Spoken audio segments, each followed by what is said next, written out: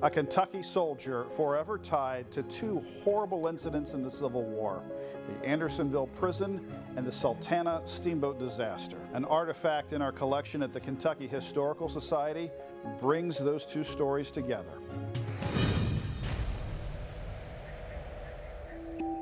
Well, the Kentucky Historical Society is really lucky to have a number of objects in our collection related to prisoners of war, and a couple of those pertain to POWs who served in the Civil War.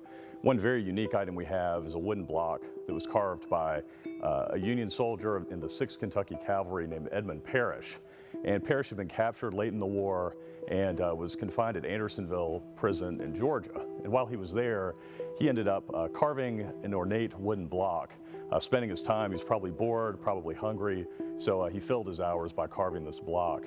The block includes names of battles in which he probably participated in Tennessee, also has an eagle and a shield on it.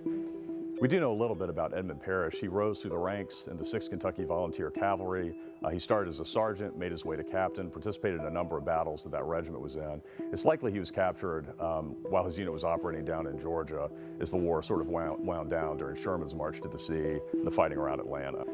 Parrish's story is sad, though, because he was released from Andersonville, ended up taking the steamboat Sultana home up the Mississippi River, and on April 27, 1865, just as the Civil War was winding down, the Sultana exploded in a terrible disaster, ended up killing Parrish and also about 1,100 other recently released Union prisoners of war. We're not sure how the Kentucky Historical Society ended up getting this carved wooden block from Captain Parrish.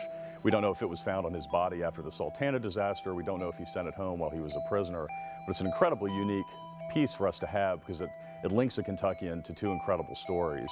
First, there's the story of the Andersonville prison in Georgia, which was a notorious Civil War prison, and the second being the explosion of the steamboat Sultana, which still stands as the worst maritime disaster in U.S. history. To learn more about this Civil War artifact, visit us online at History.KY.gov.